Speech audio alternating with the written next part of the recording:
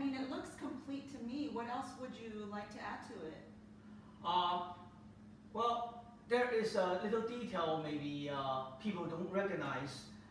Maybe the hands, maybe other area I want to emphasize a little bit.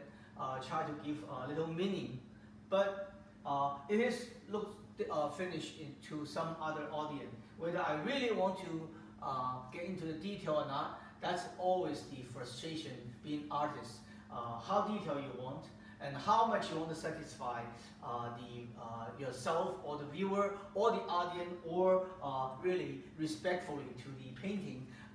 Really, when will be the time to stop? When will be the time to continue? It's always a challenge to artists, but that's the fun part of